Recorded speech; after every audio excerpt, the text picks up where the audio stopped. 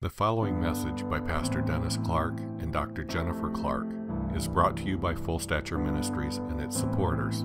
For more information about Full Stature Ministries, please visit forgive123.com. That's forgive123.com.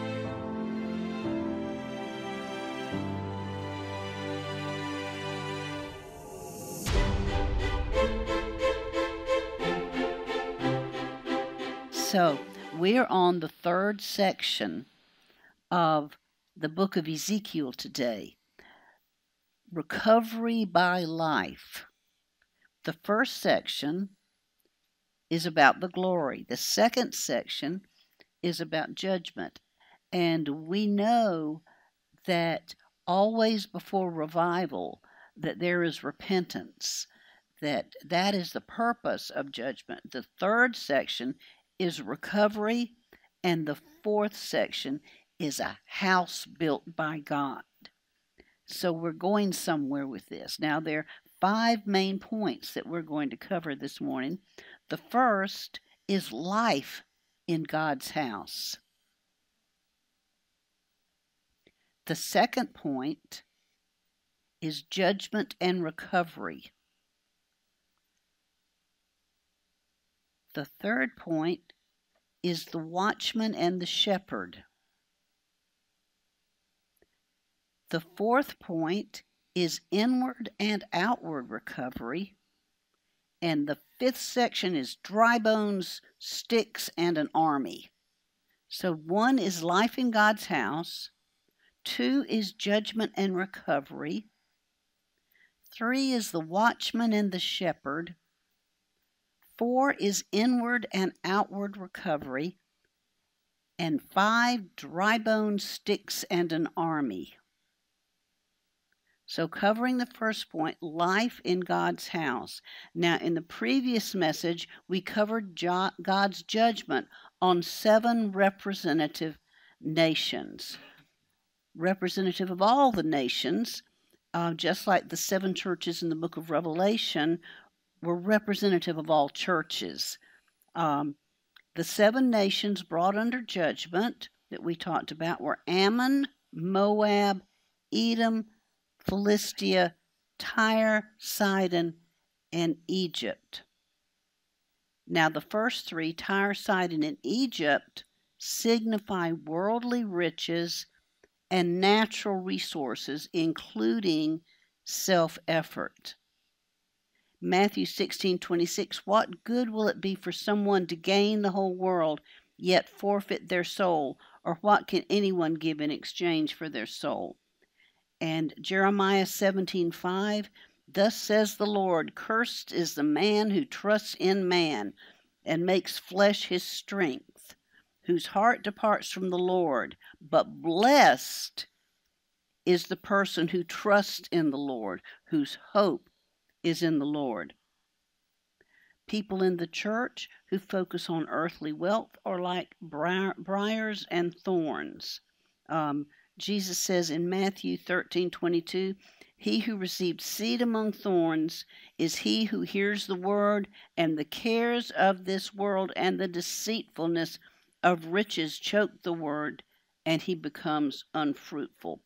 So God is working overtime, getting a people, a unified people, prepared for him. And of course, we know that one of the problems in the New Testament churches were people, the enemy sent people into the churches to cause trouble, bring division, bring separation, and to bring worldliness into the churches. And it's no different. It's no different today, that the enemy will sow tares in among the sons of the kingdom, right? So the church is like, or should be like, not just a house for God, but have you ever heard the expression a working ranch? A ranch that actually produces something. The church should be like God's cultivated farm. The local church should produce life, and I'm talking about God's life, and growth in that life. And thorns and briars do not produce anything but irritation and pain. You know what? I doubt we would have somebody who was just purely a thorn and briar in this church, because God has been doing so much purification, but we can have some thorns and briars in our own lives. And that's one thing that God is working on right now. Now, in understanding the spiritual significance of these 7 nations in the church, we need to remember that they represent enemies working against what God is trying to recover. God is trying to make us fruitful. He wants us to grow in fruitfulness. There are degrees of fruitfulness. So we need to be aware of the devices of the enemy. The Ammonites hate Christianity in the church. If they do come into the church, they will attempt to undermine things of God. And Dennis and I have read of deliberate programs brought into local churches. One in particular that we read about was designed to destroy people's faith. So churches shouldn't just adopt programs. Certainly should not adopt something that they don't know the background and they don't understand. There was a book called Mama Bear Apologetics, I think was the name, and it was written by someone whose pastor invited someone into the church to teach a class, and her faith was nearly shipwrecked. The faith of those that she knew, the other people who were in the class, never recovered their faith. And this was in a particular local church that this happened. Now, I wonder where that pastor's head was to invite something like that into the church. And I know my brother and sister-in-law, when they were baby Christians, I prayed a few years for their salvation. They both were saved. And their church invited in, it was a lay seminary group. And what they were teaching in that lay seminary group was the very thing that destroyed my late husband's faith and belief in the Bible as anything other than hogwash. And they were teaching this, and my brother and sister-in-law were in this class, and I wept, I cried out to God, because you see, there's a corporate stronghold over teachings like that. That means that it's not just an isolated bad teaching coming through one person, but they're principalities and powers that take people's minds captive. And praise God, God intervened and got some material in their hands on how faith-destroying that particular teaching is.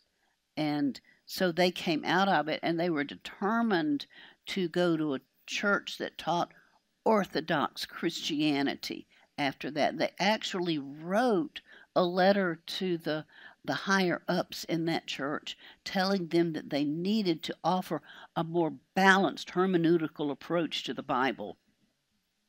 That means really teach the Bible, just don't teach theories about the Bible. So that was brought into the churches. Moabites corrupt the church with worldly thinking and behavior. If the world does it, we can participate in it. And Edom and Philistia corrupt the church with ideas, attitudes, and activities that come from people's flesh. Now, Jesus wants to build his church. And Jesus can only build with the life, the divine nature that's been produced in us. Jesus wants to build a house where God can dwell in the midst of living stones. He can't build with our flesh. He can only build with the life of God produced in us. God doesn't want us to be saved sinners, but transformed sons and daughters, and our experience of Jesus during the week transforms us. And, how do we know that we're yielding to the perfect humanity of Jesus during the week? Well, sometimes it's hard to tell if we're being spiritual, but one thing for sure that we can all recognize is the works of the flesh in our lives. And if you're curious about that, look it up in the Bible, the works of the flesh and what's produced by that. So here we do know that the fruit of the Spirit, love, joy, peace, assures us that we're in the Spirit and not in the flesh. So if you're wondering if you're living in the fruit of the Spirit, drop down and pay attention. If you don't sense the flesh there, then chances are you're at least in gentle peace, if not overflowing love. Now, when we come together as a congregation, we present as a gift to God the humanity of Jesus that's been formed in us during the week. Jesus in us is the only gift that we can give to God. Now, just piling up building materials won't build a house. We are not a perpetual construction site. Jesus said, I will build my church. It takes a builder who knows what to do with the materials to build a house. I hate to tell you what I might end up with if I set about trying to build a house and know what parts went with what and what the electrical wiring and the plumbing and all that. We would end up with a mess. Watched a really interesting video by about a man up in Canada who built an entire house and other buildings and smoker and all this stuff using strictly hand tools. He sawed the logs. It was actually quite interesting, and I found out later after watching the video that he is looked up to as an example of how to go off grid and build your own place. But he had to know how to do it. I wonder how many YouTube videos he watched and how much practice he did before he went out in the wilderness and actually did this. Most churches in the world, by the way, have gathered building materials, but they still haven't been built up into a dwelling place for God, which is what we are anticipating God doing here. To have a dwelling place of God, two things are required. One is life in the living stones, and we're not just like little river rocks. We are precious gems. When it talks about the New Jerusalem in the book of Revelation, the New Jerusalem is built with precious gems. Precious gems are something that has been transformed by heat and pressure. The second thing that's required is the building materials actually properly being built together.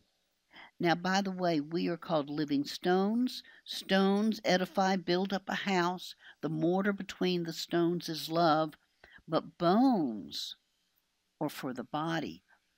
In Ephesians 4:3, it says, keep the unity of the Spirit in the bond of peace. That word bond is the word for ligaments. Ligaments join bones together so that they can move.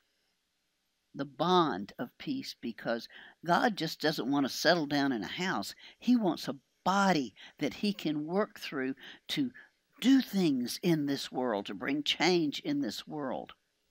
Point 2 is God's judgment and recovery. The purpose of God's judgment is something that God has planned out beforehand. Whenever God brings judgment, he has a purpose. Something good is going to come out of that. God judges so he can bring recovery. God wants to gain something out of that.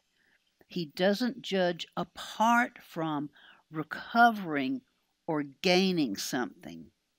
Now, we learned last week that God judges based on His holiness, righteousness, and glory.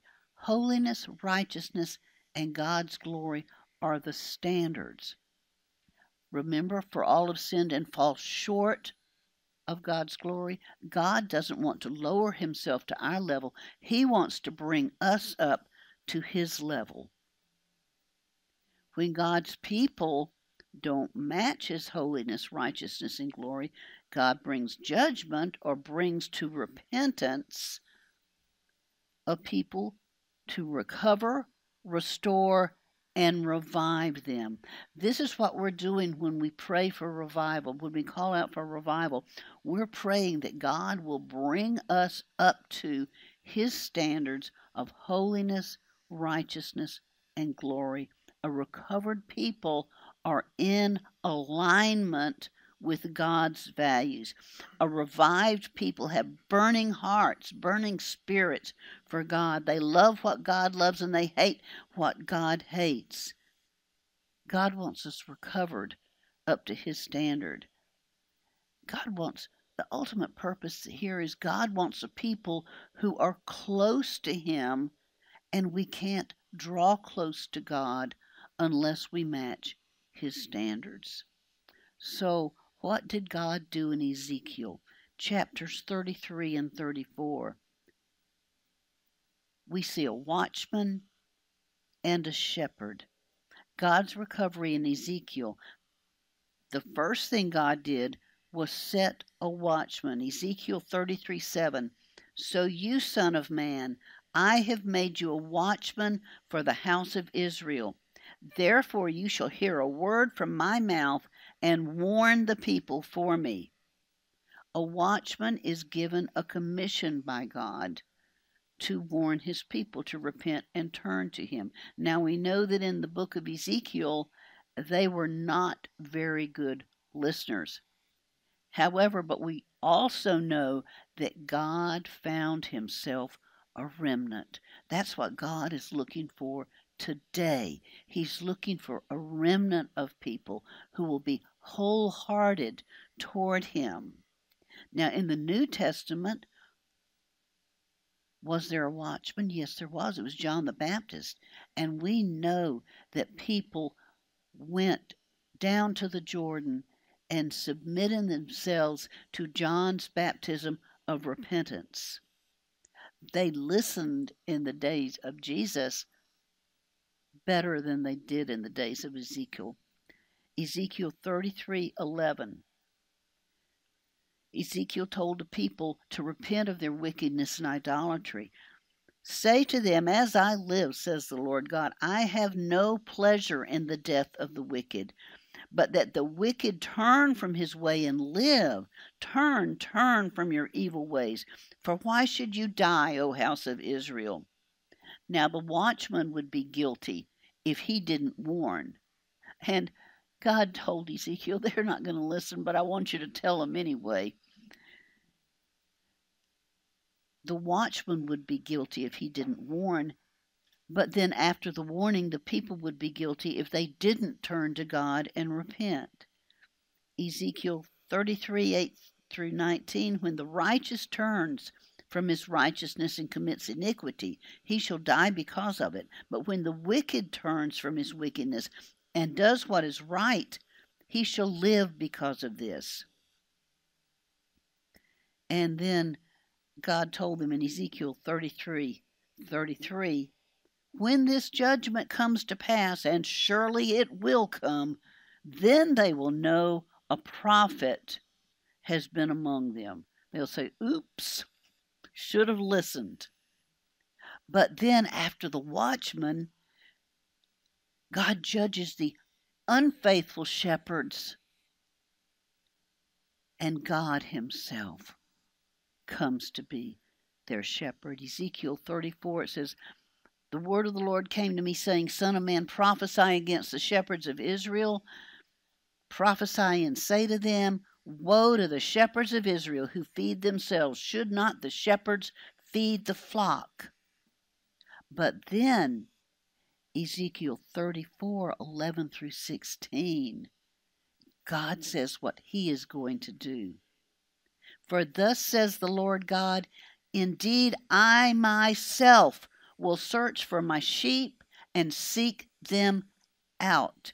As the shepherd seeks out his flock on the day he is among his scattered sheep, so will I seek out my sheep and deliver them from all the places where they were scattered on a cloudy and dark day. I will feed them in good pastures. Their fold shall be on the high mountains of Israel. I will feed my flock and make them lie down, says the Lord God. I will seek what was lost and bring back what was driven away, and bind up the broken and strengthen what was sick. The Lord our shepherd seeks and searches. Ezekiel 34:11, I myself will search for my sheep and seek them out. All of us are here today because the Lord searched and sought us and brought us to where we are today. And by the way, there are 8 key points in this. 1, the Lord our shepherd seeks and searches. 2, he finds us and delivers us. 3, he brings us to his good land. 4, he feeds us in good pastures. 5, he leads us to high mountains. 6, he causes us to lie down. 7, he seeks the lost, the backslidden, and the wounded ones who were driven away. 8, he binds up the broken and strengthens the sick. And 8 is the number of new beginnings. He is doing this process in us today. And by the way, what is the good land he brings us to? What is our promised land? It's Jesus and our enjoyment of him. He is our promised land. And moreover, the Lord Jesus, our shepherd, is also our king, which means that when we obey him as our king, he cares for us as the shepherd. In our obedience to his kingship, he establishes the throne of his kingdom within us and among us. And when we're calling for the king, we call for the King of glory, and we throw open our hearts and welcome him. And he comes as our king, but he also comes as our loving shepherd. And Ezekiel 34:25-29 says he will make a covenant of peace with us. I will make a covenant of peace with them and cause the wild beasts to cease from the land. They will dwell safely in the wilderness and sleep in the woods. I will make them and all the places around my hill a blessing, and I will cause showers to come down in their season. There shall be showers of blessing. In these verses, God promises to make a covenant of peace with his people, to give us showers of blessing, to make our land fruitful, to make us safe in our land. God promises to deliver us and protect us. And then Ezekiel 34:30-31, he says, I will be their God, and they shall be my people. This is what God has been looking for all along. How many times do we read in the prophets of the Old Testament that God wants to be our God, and he wants to make us his people? Thus they shall know that I, the Lord God, am with them, and they, the house of Israel, are my people, says the Lord God. You are my flock, the flock of my pasture. You are men, and I am your God, says the Lord God. The recovery of church life, what God wants the local church to be. A house built up, a body connected. Life in the church is the mingling of God with man. It's not in teaching or gifts, but in the presence of the Lord. This is God's dream. We hear a lot about your dream, find your dream, discover your dream, make your dream a reality. Well, God has a dream that he will dwell with us and that we will become his house, his people, his body. And point 4, inward and outward recovery. As God recovers us, by forming His life in us. We also must remember that we need to bring our old man to the cross, that this is an ongoing process. Chapter 35 highlights the need for the work of the cross in the process of recovery. It talks about Mount Seir, which stands for Edom, which represents our old man. Who knows that we're not all finished at one time, that there is a process of recovery, and that we need to embrace the work of the cross and pay attention to our old man resurrecting. Yes, we know we have been taken to the cross, that when Jesus died, we died. But I heard someone say once, the problem with living sacrifices is they keep crawling off the altar. So we need to embrace that work. Again and again, we need both inward and outward recovery. Inwardly, we need to repent, turn to the Lord, let Him cleanse us.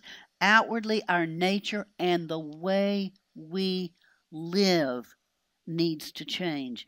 Dennis has done a teaching on the deadly seas. We need to watch for those seas. And I actually have a list somewhere in here of the deadly seas. Here we go. The deadly seas are complaining, criticizing, comparing, coveting, competing, concealing, and controlling.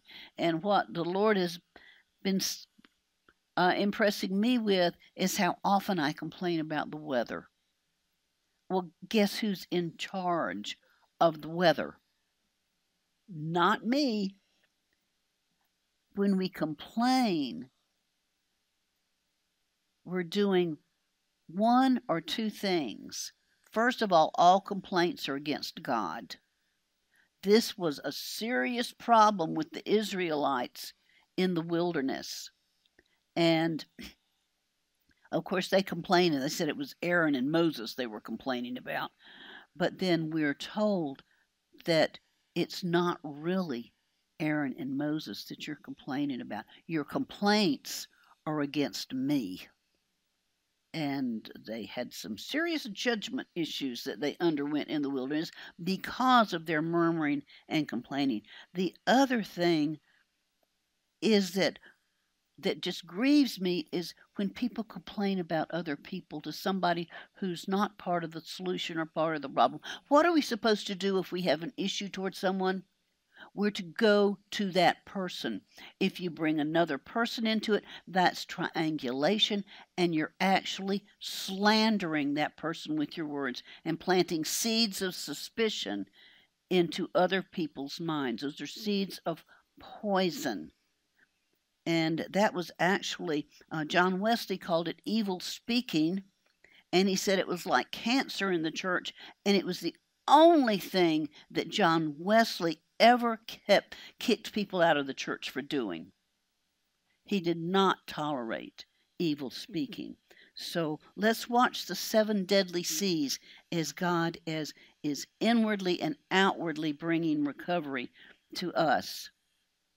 Another point in Ezekiel 36 is recovering the good land. Ezekiel 36, 8 through 13 says, "But you, O mountains of Israel, you shall shoot forth your branches and yield your fruit to me, Israel, for they are about to come. For indeed I am for you and will turn to you. You shall be tilled and sown. I will multiply men upon you, all the house of Israel, all of it. The city shall be inhabited and the ruins rebuilt. I will multiply upon you man and beast, and they shall increase and bear young. I will make you inhabited as in former times, and do better for you than at your beginnings. Then shall you know that I am the Lord. Thus says the Lord God, on the day that I cleanse you from your iniquities, I will also enable you to dwell in the cities." And then God says in Ezekiel 34:36 that the desolate land shall be tilled instead of lying desolate in the sight of all who pass by, so that they will say, "This land was desolate and become like the Garden of Eden." God wants to make the places of our habitation like the Garden of Eden. Can you imagine? I mean, the glory of God filled that garden. There was no separation between God and man, that it was really a garden temple where God dwelt with man and they dwelt with God, and God walked with them and spoke to them in the cool of the day. God wants to make here on earth, here in this place, like the Garden of Eden.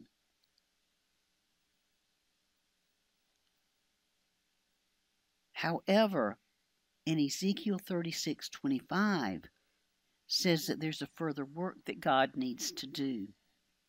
I will sprinkle clean water on you, and you shall be clean. I will cleanse you from all your filthiness and all your idols. That's your agendas, the things you lust after.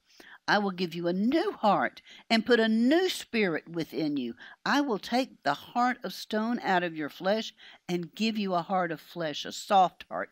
I will put my spirit within you and cause you to walk in my statutes, and you will keep my judgments and do them.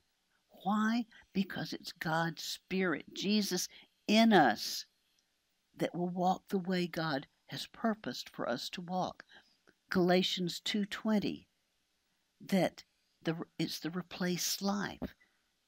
Said, it's not I, but Messiah in me, Jesus living through us, his perfect life, his life of perfect love.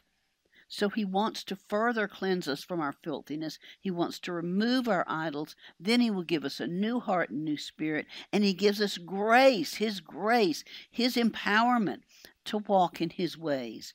And he puts his spirit within us. I think God has a little bit of work yet to do in the local churches before we come to that place. But point 5. The dry bones, the 2 sticks, and the army. Now, in the 1st, 2nd, 3rd, and 4th section of Ezekiel's, we see Ezekiel starts with the glory, brings judgment, brings recovery, and what we'll talk about next week, God's building, a house for God, and that brings us full circle back to the glory. Oh, we have seen waters in the Spirit. We've seen waters flowing from this place. And when God has a revived and recovered church, guess what? It doesn't stay in the 4 walls. It flows out into our community. It flows out into the area. We see the water of God, but also the glory of God, which is also represented by the fire. When Dennis first drove down, he'd never been to this area before. He drove across the North Carolina line, and he saw a map. Like, remember the old Rawhide show, how the map burst into flame? Bonanza, sorry. I don't know my boomer television history very well. And it was a map of the Ponderosa, right, as somebody said. But he saw the map of the Charlotte area burst into flame. Oh, people, waters are going to flow forth from this place, and the fire of God is going to go forth. The glory of God is going to start here and go out and change our cities and communities. And by the way, we don't just complain about the world and how wicked the world is, because in truth, the state of the church determines the state of the world. So guess who is responsible? John Wesley in the 1700s transformed England, the entire nation, in every one of its spheres of influence. I mean, government, economics, the schools, everything in one generation. You know how long a generation is? 25 years. Transformed a whole nation. But guess what? There was a revived church in the nation of England. And God did it then. He can do it again. It is not hard for God to do what he wants to do when he has a recovered, revived remnant to work with. This is why Romans 12:1, present your bodies a living sacrifice so God can have his way through us to reach the world. Because guess what? It's not just about the individual. It's about us making an impact out there. So God revives us for a purpose. The final section that we'll be talking about next week, or in a few weeks, next time I speak, chapters 40 through 48, speaks about God fitting together his revived, recovered people into the house of God, his dwelling place. It's how does he do this? And if we know how he does it, perhaps we can cooperate better with the process. Ephesians 2:20 through 22, these are the verses that God gave us for this local church.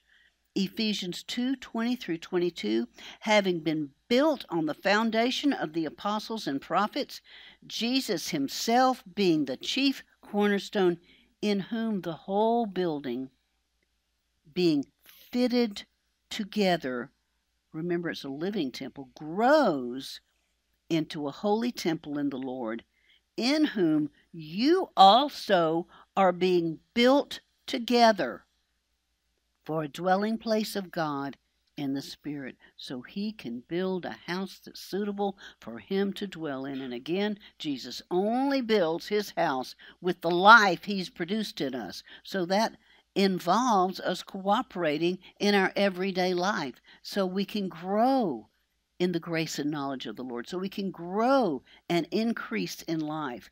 Now, not everyone will cooperate. God needs us to volunteer to be part of that remnant, one he can work with. So in chapter 34, we see the Lord coming as shepherd. In chapter 36, we see the Lord giving a new heart and new spirit. In chapter 37, we see the Lord reviving his dead, scattered people, joining them together and making them one. In chapter 37, Ezekiel saw a valley of dry bones. They were so dead and so dry that when the Lord said, "Is there any hope?" Ezekiel said, "Oh Lord, you know, only you could do something with this mess." Ezekiel declares that the people were so dead they were just a heap of dry bones. And you know what bones are in people? Our bones are actually living stones. They're made up of minerals with marrow filling them. And it was once believed that the blood didn't actually get into the bone itself. Well, now they know that there are tiny capillaries in our actual bones. So we are just a bundle of living bones. So Ezekiel 37, 1 through 14 says, "The hand of the Lord came upon me," Ezekiel, "and brought me out in the spirit of the Lord, and set me down in the midst of the valley, and it was full of bones. Then he caused me to pass by them all around, and behold, there were very many in the open valley. Indeed, they were very dry. And he said to me, Son of man, can these bones live? So I answered, O Lord God, only you know. And again he said to me, Prophesy to these bones, and say to them, O dry bones, hear the word of the Lord. Thus says the Lord God to these bones, Surely I will cause breath to enter into you, and you shall live. I will put sinews on you and bring flesh upon you, cover you with skin and put breath in you, and you shall live. Then you shall know. Then you shall know that I am the Lord. So I prophesied as I was commanded. And as I prophesied, there was a noise, and suddenly a rattling, and the bones came together, bone to bone. Indeed, as I looked, the sinews and flesh came upon them, and the skin covered them, but there was no breath in them. So he said to me, prophesy to the breath. Prophesy, Son of Man, and say to the breath, Thus says the Lord God, Come from the four winds, O breath, and breathe on these slain, that they may live. So I prophesied as he commanded me, and breath came into them, and they lived, and stood upon their feet, an exceeding great army. Then he said to me, Son of man, these bones are the whole house of Israel. They indeed say, Our bones are dry, our hope is lost, and we ourselves are cut off. Therefore prophesy, and say to them, Thus says the Lord God, Behold, O my people, I will open your graves and cause you to come up from your graves and bring you into the land of Israel. Then you shall know that I am the Lord, when I have opened your graves and brought you up from your graves. I will put my spirit in you, and you shall live, and I will place you in your own land. Then you shall know that I, the Lord, have spoken it and performed it, says the Lord. Ephesians 4, 1 through 3 and 11 through 16 speaks of how the Lord does this. I, therefore, the prisoner of the Lord, beseech you to walk worthy of the calling with which you were called, with all lowliness and gentleness and long suffering, putting up with one another in love, endeavoring to keep the unity of the Spirit in the bond of peace. And Jesus himself gave apostles, prophets, evangelists, pastors, and teachers for the equipping of the saints for the work of the ministry. What ministry is that? The work of the ministry for the edifying or building together of the body of Christ, till we come to the unity of the faith and the knowledge of the Son of God, to a perfect man, to the measure of the stature of the fullness of Messiah. What is that? That's fullness of Messiah, that we would look like Jesus, that we would be an adequate expression of Jesus in the world, and that we should no longer be children tossed to and fro and carried about with every wind of doctrine by the trickery of men, in the cunning craftiness of deceitful plotting,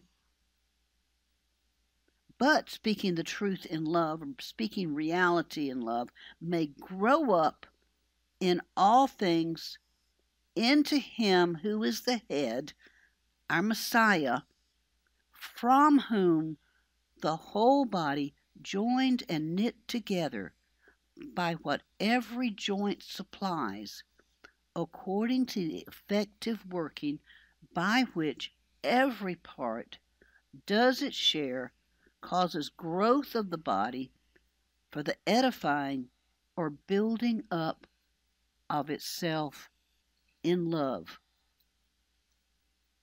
For the building up. See, the only way this works are for the bones to cooperate with one another, to move smoothly. And we need to remember, yes, and we want unity in this local church. But it grieves me to see on Facebook, and I mostly go to Facebook to see grandbaby pictures, but how mean believers are.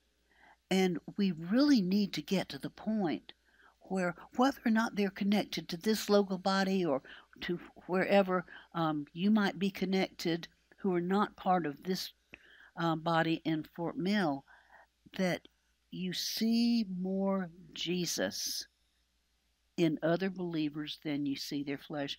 And you know what? If you see a lot of flesh, you should be on your face crying out for them, not criticizing, not complaining about them. But they can't change unless Jesus does the changing anyway? Are you crying out that Jesus perfect them, that he make them what he wants them to be? We can't change ourselves. Even if we try with our self-effort to change, we'll make an awful mess of things. So where's the prayer? Where is the prayer for one another? I see very little that sounds prayerful in what believers write about one another, say about one another, and complain about. I see a fair amount of religion, but where is the faith where the rubber meets the road in us praying for one another, holding up one another before the Lord? You know, even the most carnal Christian out there, God is capable of changing them and transforming them into a representative of Jesus who actually looks like Jesus and behaves like Jesus. I think we do more talking about than praying for one another, and God would really like that to change. Well, in this valley of dry bones that we can say represents the church world today, the bones were out of joint. They weren't unified. They weren't connected. Not one bone was connected to a single other bone. They were all in a heap together, but not joined to one another. And by the way, Dennis has taught on this before. We learn about Abraham, the father of our faith, in Genesis 13:3. And he, Abraham, went on his journey from the south as far as Bethel, to the place where his tent had been at the beginning, and he camped between Bethel and Ai, very much like the Valley of Dry Bones. Bethel means house of God, what Jesus came to build. Not just, the church is not to be just a hospital. The church is not just a place for forgiven sinners. The church should be a house of God. And again, this is God's dream. This is what God wants to do, what Jesus came to do. But Ai means a heap of stones. The church world today is scattered and disjointed. We're divided by denominations, division, strife, and doctrines. Local churches don't have much spiritual unity the way God defines unity. Dennis talks about project unity that he saw when he went on missions trips, and heard about from people who went on missions trips, say they come together to build a church building in a local village, and they come together for the project, but then they go back home and they don't have any connection that lasts with one another. So most churches today are heaps of living stones. They're heaps of building materials without much building going on. But we're hearing a rattling and a shaking, aren't we? Because God is not just shaking things in the world, he's shaking the church, and I think it's going to shake even more. So Ezekiel prophesied twice. He prophesied, and there was a noise, and suddenly a rattling, and the bones came together, bone to bone. That's in verse 7 and verse 9. Ezekiel prophesied again as the Lord commanded him, and breath came into the bones, and they lived and stood upon their feet, an exceeding great army. When the breath came in, they lived. When the breath came in again, they became an exceeding great army. God needs an army today. He wants us to be a house, but we also need to be an army, because there are things that God wants to accomplish on planet Earth, and he requires a recovered, revived people to do what he wants to do.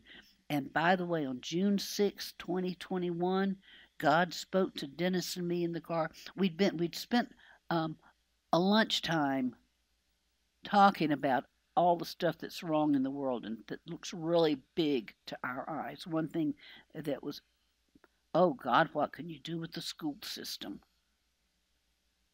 It just seemed beyond me. And as we were thinking on these things, God spoke to us, each one at the same time.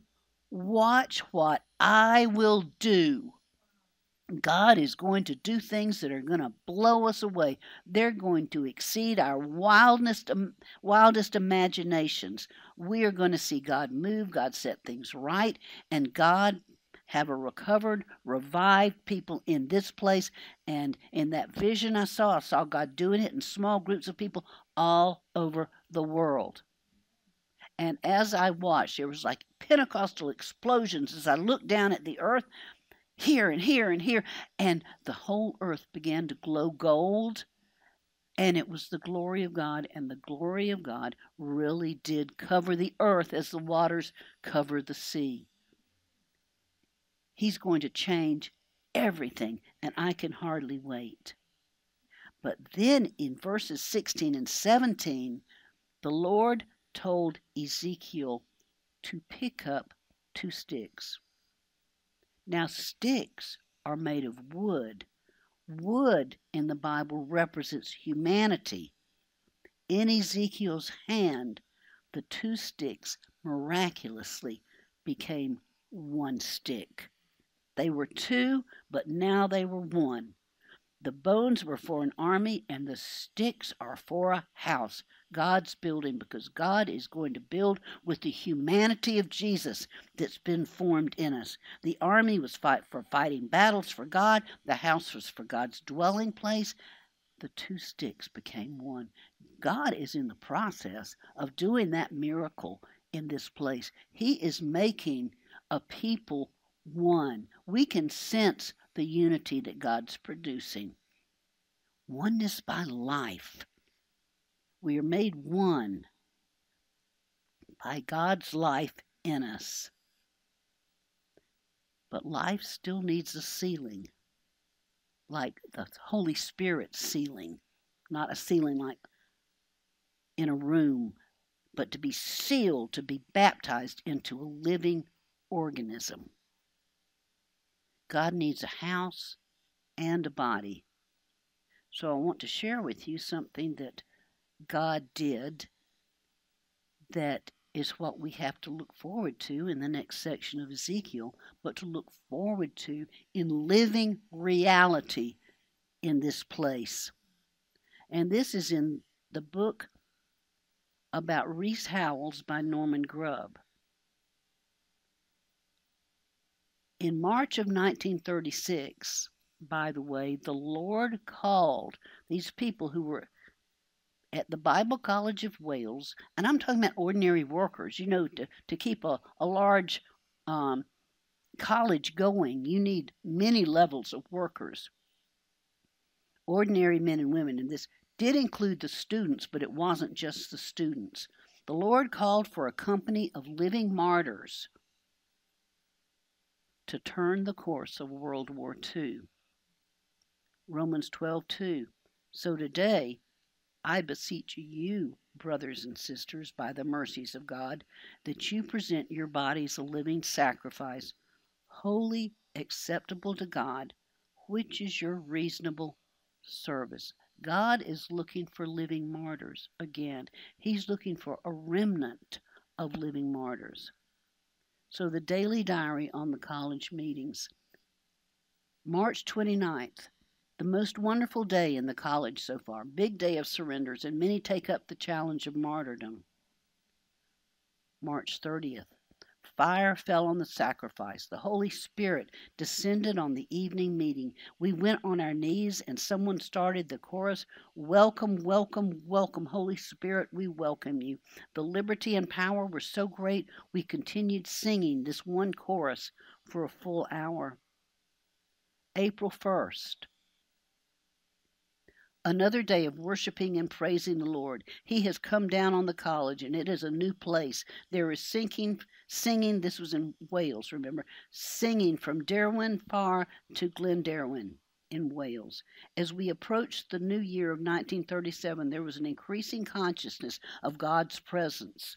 An awesome sense of God's nearness began to steal over the whole college. There was a solemn expectancy. We were reminded of the 120 in the upper room before the day of Pentecost. And in the days to follow, he came. He did not come like a rushing mighty wind, but gradually the person of the Holy Spirit filled all our thoughts. His presence filled all the place, and his light seemed to penetrate all the hidden recesses of our hearts. We had to confess that we knew nothing of the Holy Spirit as an indwelling person, that our bodies were meant to be the temples of the Holy Spirit we knew. But when he pressed the question, who is living in your body? We could not say that he was. We would have done so once, but now we had seen him. And the Holy Spirit said, there's all the difference in the world between your surrendered life in my hands and me living my life in your body. One by one, he met us. One by one, we broke in tears and contrition before him. We yielded on his own unconditional terms. To one by one, there came the glorious realization he had entered, and the wonder of our privilege just overwhelmed us. It seemed to be a foretaste of the holy city, the New Jerusalem, and there shall be no night there.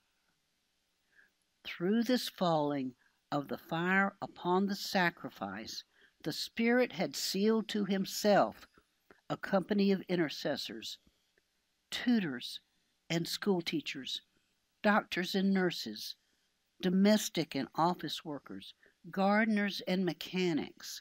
Their duties were varied, but their commission was one. Many of the students themselves remained on as part of this praying and working company. There are times in God's dealings with his servants when he sets apart for himself not just individuals, but companies, baptized, as it were, by one Spirit into one body for one God-appointed purpose. And this was now one of them.